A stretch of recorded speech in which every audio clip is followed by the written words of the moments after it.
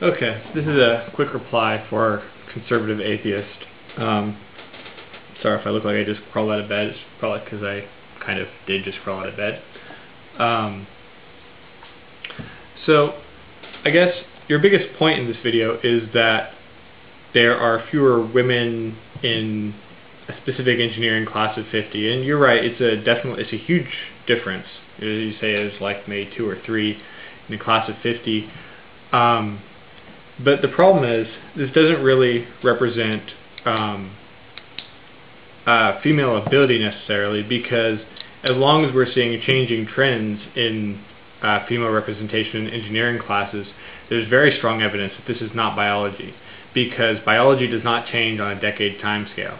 And when you can track differential performance in women in math, engineering, physics, and other areas which they've traditionally been underrepresented in, you see that there is not a performance gap necessarily.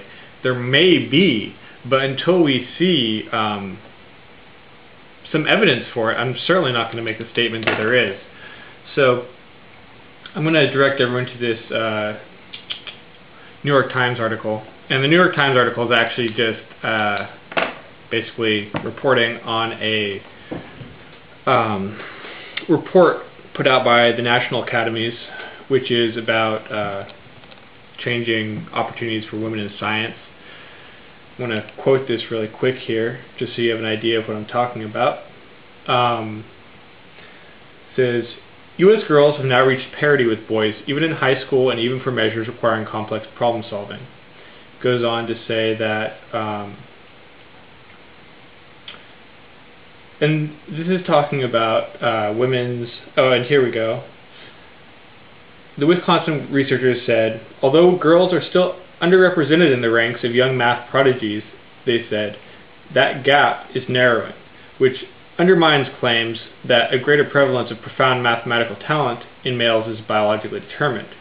The researchers said this and other phenomena provide abundant evidence for the impact of sociocultural and other environmental factors of the development of mathematical skills and talent and the size, if any, of math gender gaps. As you can see by their last statement, they're not saying that there are not gender gaps, but until we stop seeing these changing trends in performance, we can't say that there are.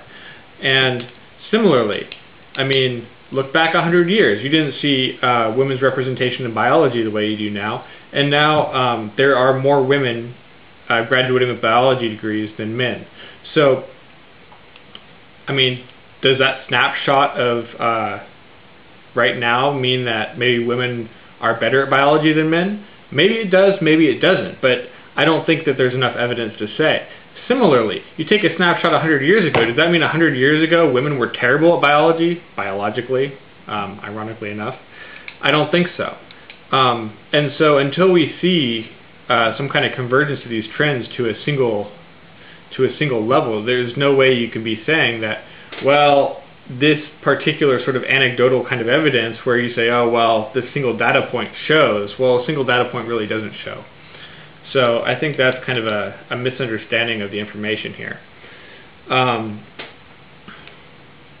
In terms of your experiences of women in social situations, I'm not going to call into question your personal experiences, because I think it's kind of inappropriate how often people call into question other people's personal experiences.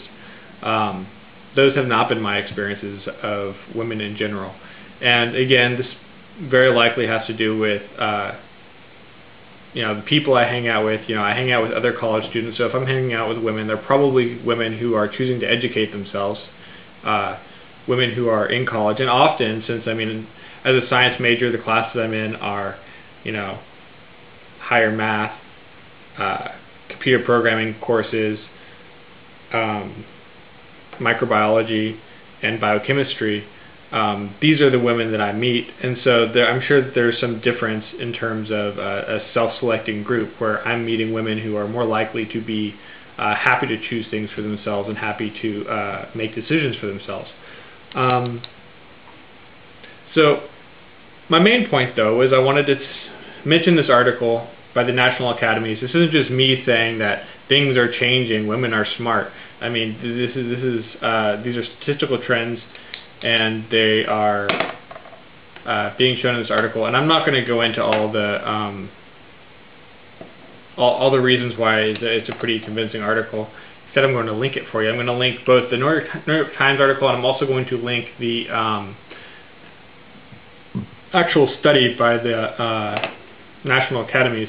And the article, or the report by the National Academies, is a 500-page article, but it has a nice sort of couple pages. It's a press release that was released along with it, which is, I don't know, at least it's an interesting summary without having to read 500 pages of what I assume is probably a lot of statistics.